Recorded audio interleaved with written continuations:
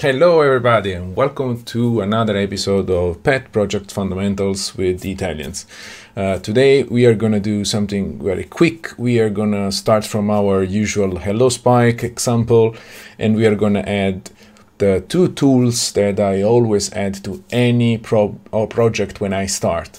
And that's Timber, because we need to log. I add Crashlytics because, well, I mean, shit happens, so you need to be able to track down crashes. And we are going to wire the two of them to have also remote logging for known fatals. So let's get started. So the first thing that we need to do is add Timber. And the way I do it, I just search for it. So Timber, Android, and we get something. Check Wharton, yay. So we go here, scrolly, scrolly, scrolly, scrolly, scrolly, scrolly, scrolly, how we add it, blah, blah, blah. We copy, we go back, let's get here. In the meantime, how do we use this? So there is a bit of documentation here. There is an example app, Java. So this is the bit that we want. So, and I already have it here in the Spike application. So we can start from here. The thing that I didn't remember to do is to actually add this to the manifest. Pretty sure that this is not here. So how do we do it? So boom, okay. Pretty straightforward. We add it and we are done. So the manifest is ready now. What do we do with Timber? So we need to initialize Timber planting a debug tree. So we can do this right away. And yes, thank you. Close enough. Timber, where is it? Timber dot plant debug tree, import. Looks good. So let's try to run the app. Shouldn't do anything, but let's see. Yeah, here you go. So how we log something? Let's go here. So this is our main screen. It's very not much. Just let's log something here. How do we log it? Timber.d, and we do ciao. Okay. We run the app. Do we have something in logcat? Yeah, here you go. So we have ciao. So this is done. This is the basic, the minimum basic input. This thing is very colorful. This is the basic implementation of Timber. We just install the thing at the library, initialize the plan, and we start logging. Okay, there's not much to that. The thing that we want to try to avoid is actually to log in production. So the suggestion that we also had in the example is have something like this, right? So what's this? Basically, this is an if else. We check if the config is debuggable. We do something, or we do something else in production. So for now, we just do something like this. So if build config.debug, do something. Otherwise, we do something else that we don't know yet. Okay, so this is gonna prevent us from logging in production. That if we want to do something a bit fancier, we can start looking at Crashlytics implementation and try to connect Timber and Crashlytics. So how do we do it? So first of all, well, let's go to Firebase. Add a new project. What's the project name? Well, let's go for Hello Spike. Hello Spike. Yep. Blah, blah, blah. Well, why not? Analytics is good. Select an account.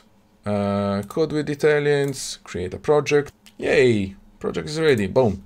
So this is our new project. Hello Spike. We go to Crashlytics. How do I get started? Add to project.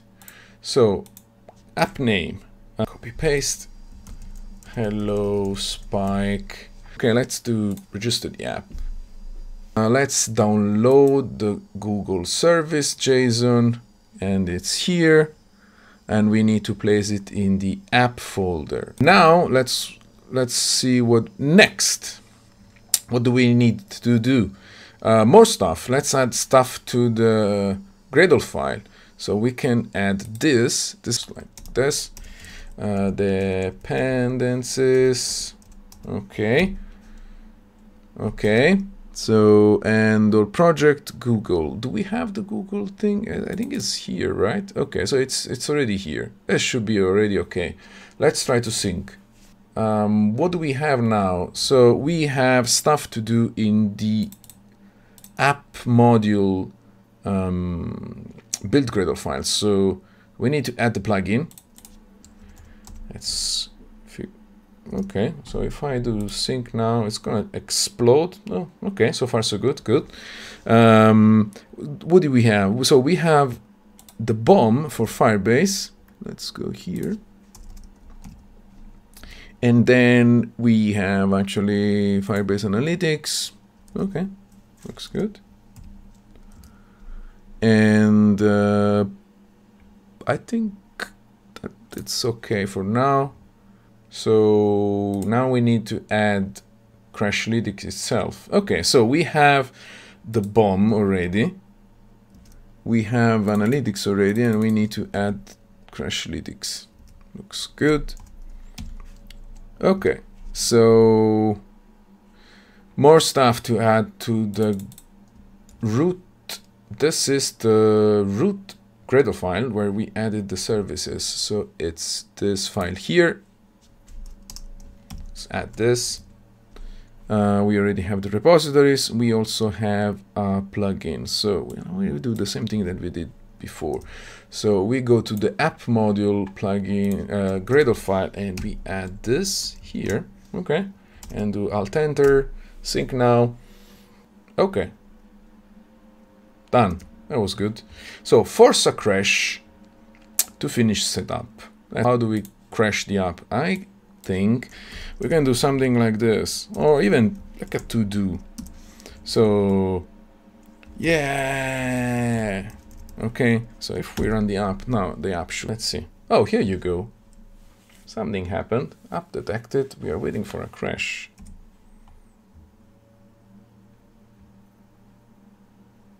Oh, let's crash.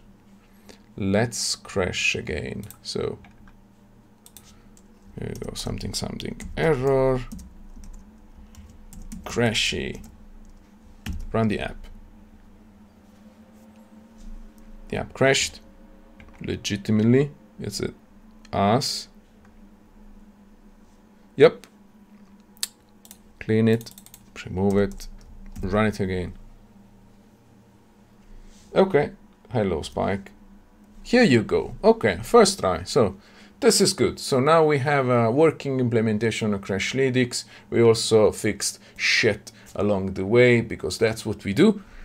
So why Timber and Crashlytics? What I mean with that? So we can use Crashlytics for two things: crashes, but you can also do non-fatals. Okay, so you can connect Crashlytics and use it as a remote logging mechanism for things that didn't crash your app, but like exceptions that happened, but they didn't crash the app.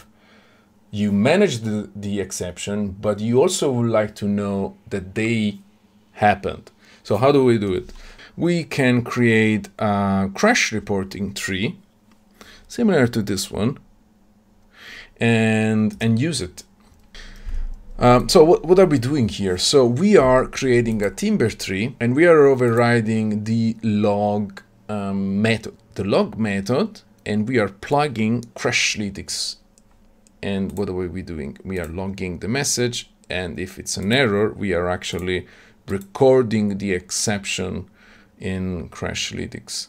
This is the bare minimum. And how do we use it? Well, we need to replace this with Timber E, well, plant, and the new, how was it? Crash reporting tree is the thing that we need to plug. So let's try to do this. Let's say we have a try catch, and we can crash with an error.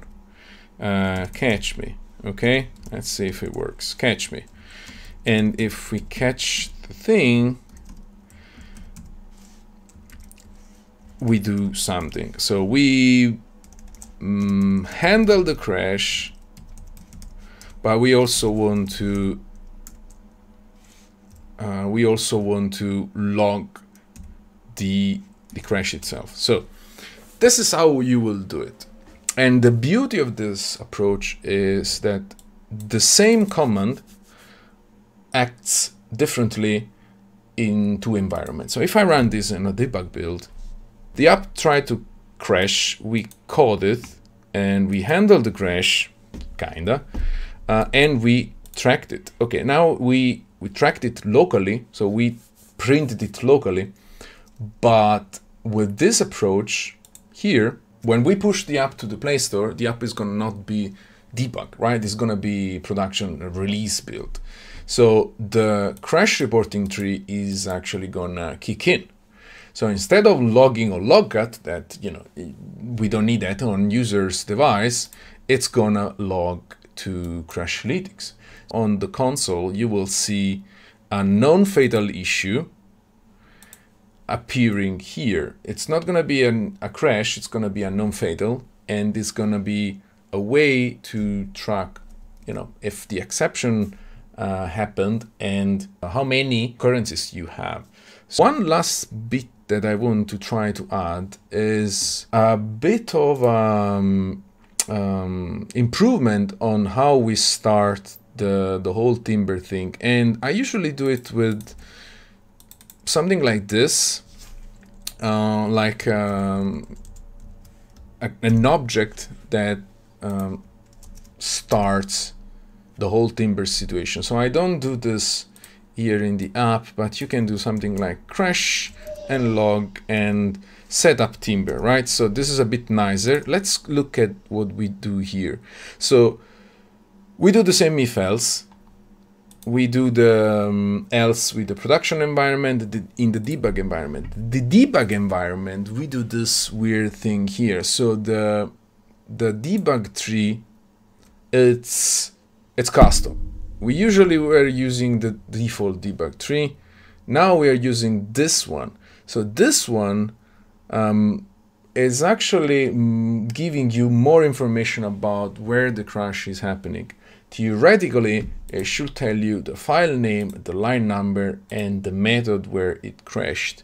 This is very useful for me because on debug builds, now you have a very, very, very precise way of logging it. You know, it gives you a lot of information. If you are like me, that you don't debug a lot with debugger and things and breakpoints, but you're more like a print line kind of debugger developer, this kind of stuff is super useful. So this is it. Now you can log things. You can log things remotely with Timber plus Crashlytics. We have crash reporting, and we also have a bonus with the line number and the method for the debug crashes. So this is it for today. I hope you enjoyed the video. As usual, if you like the video, please subscribe, like, and keep supporting and enjoying Code with Italians material. Thank you again. Have a nice evening.